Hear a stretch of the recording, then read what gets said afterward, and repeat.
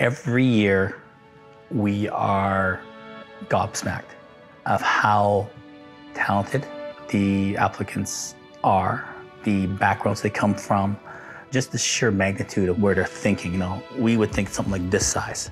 They're already out here.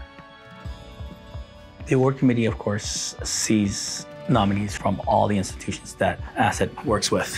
Out of all those institutions, we ask them, of course, to send in who they think are worthy of being recognized. Today's winner of the Capstone this year wasn't afraid to look at the world as it is today and go, how can we make this a better world? How can we make this a better application in our own discipline? You know, every year it's amazing the number of submissions that we get for the Capstone Award. Just absolutely incredible the work that that technicians and technologists across Alberta are doing. This year, one of them really stood out. And as ASET President, it's my honor to award the Capstone Project of the Year to NAIT's Alternative Energy Technology and Wireless Systems Technology for their project Sustainable Satellite Internet for the Developing World.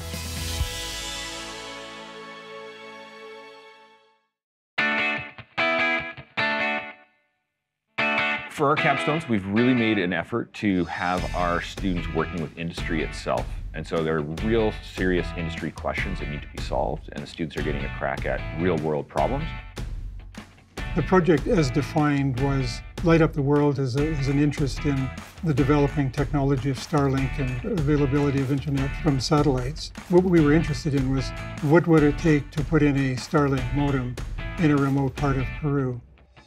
Starlink is essentially anywhere in the world broadband. We were looking for a low-cost solution that nonprofit organizations and charities could take this and implement it in various locations around the world.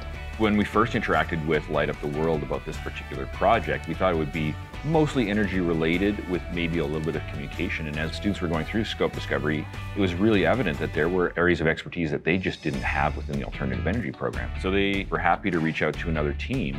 There's the solar power piece, which is in Jim's area, alternative energy. The other piece of it is the communications. That's what we teach over in the wireless area here. Our side of the project included creating a low-cost, power-efficient communication system that could be deployed easily in remote areas.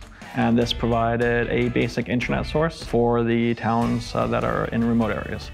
In order to do that, we first had to wait for the results of the power data collection from the ASET program before we could start designing the renewable side of things.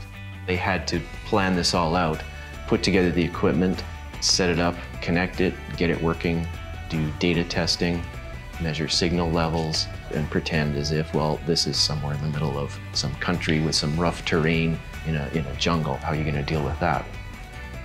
So we went from, we hope this will work, tell us how to do it, to it won't work, sorry, to, but here's another idea that will work, we think, to this works fantastically well and is going to be scalable across the world. They can take on a problem and create real solutions, and that is exactly what industry is looking for. The potential for education and health are the two things that we identified as the keystones of why this is a beneficial project. When you can get information in many different languages from whatever resources you may be able to find on the wider web, that opens doors for people. One of the students said, well, why don't we put a repeater on this and maybe they can sell the Starlink signal to their friends and neighbors, making a business out of it. If it's people in the developing world demanding access so that they can build a business around it, it'll take off in ways that we can't imagine. That was incredibly valuable, and we were just really glad that the executive director of Light Up the World was willing to entertain that this could spiral and it could go forward really, really nicely. And fortunately for the students, they worked hard at it and worked out really well.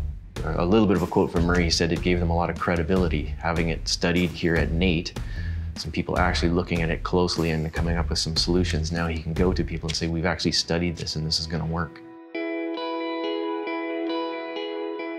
Our solution is going to be used by Light Up the World for a Pathfinder project out in Saskatchewan, connected to a Starlink and wireless ISP configuration, a large Wi-Fi network.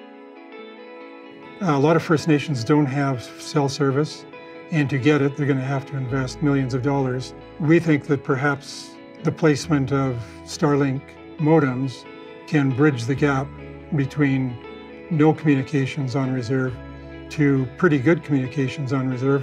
For NAIT, this is absolutely a feather in our cap. You don't get better than when we can actually change significantly for the better of people's lives on other continents. Like, that's pretty impressive for a 2-year diploma, and it's great that that's the kind of thing we do year in and year out. It's really important that ASET recognizes high-quality projects like this, and the reason is that students, they can get excited about projects, and they're really interested in the technical aspect of it. But imagine just how much more excited they are when there's recognition at the end. There's actually ASET is coming out and saying, that was a good job. You know, that's a real reward. Knowing that our design and our planning, it's actually gonna make somebody's life better, it's a wonderful feeling. I see this project and the recognition it's already received. I think I can look back on it and say, wow, we actually got to do something really special with our time here at NAIT. Not only was this an educational experience in so many ways, but what came out of it was also a flexible, dynamic solution for a system that could potentially change lives around the world.